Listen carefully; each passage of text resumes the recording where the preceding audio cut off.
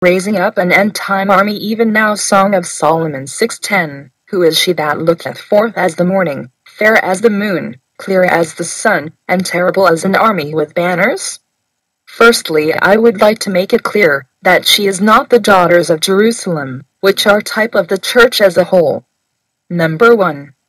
She looks forth as the morning. Number 2. She is as fair as the moon. Number 3. She is as clear as the sun. Number 4. She is as terrible as army with banners. She looks forth as the morning. The Lord's mercies are new every morning. She is full of hope.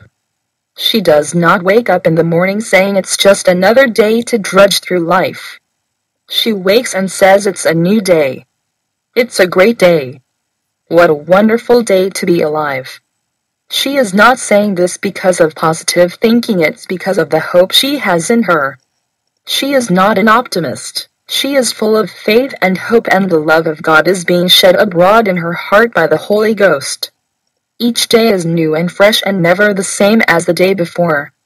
She is full of awe. Today is going to be a new day. What does my Lord have in store for me today? She says in her heart. Weeping may endure for the night, but joy cometh in the morning. Her night might have been full of tears and trial, but the morning is coming and it's another day to please her Lord. She is fair as the moon. The moon has no light of its own. Just as the moon only reflects the light of the sun, so she only reflects the light of her Lord, the Sun of Righteousness.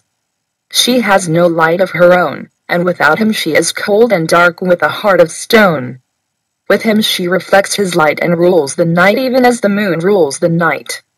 Because of the light of her Lord, she is not afraid of night, when evil is at its peak. Instead, she rules with her Lord.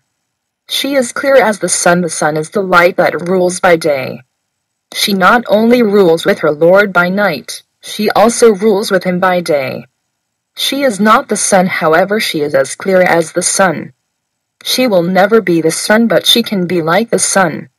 She is pure and on fire, and radiates the very life of God to the world. Today the world worships the sun as its very life. Sun worship is practiced from the Vatican to Washington, D.C. It is true that everything on planet Earth would die without the sun. However, Jesus Christ, the Son of God, is eternal life, and you will die eternally without him. Malachi 4:1-4. Behold, the day cometh, that shall burn as an oven, and all the proud, yea, and all that do wickedly, shall be stubble, and the day that cometh shall burn them up, saith the Lord of hosts, that it shall leave them neither root nor branch. Malachi 4:2. But unto you that fear my name shall the Son of Righteousness arise with healing in his wings, and ye shall go forth, and grow up as calves of the stall. She is as terrible as an army with banners. God is raising up an end-time army even now. She is fearless and walks as Jesus walked on this earth. Her weapons are not carnal, they are mighty through God to the pulling down of strongholds. The banner over her is love. There is no fear in love, because God's love perfected in us casts out fear. She walks with such splendor that all that behold will experience the sheer terror of the Lord. Though she is harmless, she is terrible because her Lord is with her. You can read about her in the book of Joel.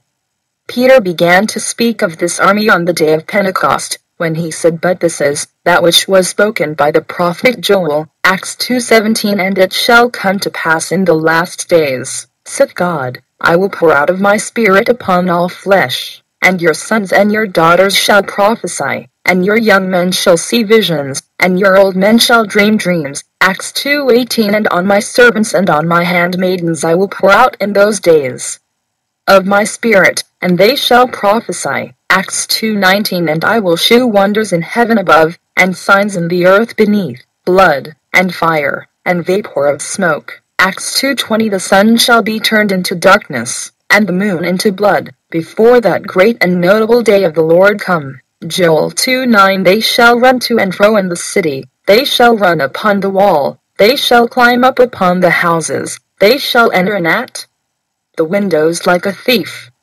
Joel 2:10, The earth shall quake before them, the heavens shall tremble, the sun and the moon shall be dark, and the stars shall withdraw their shining, Joel 2:11. And the Lord shall utter his voice before his army, for his camp is very great, for he is strong that executeth his word, for the day of the Lord is great and very terrible, and who can abide it? Malachi 4:3. And ye shall tread down the wicked, for they shall be ashes under the soles of your feet in the day that I shall do this, saith the Lord of hosts.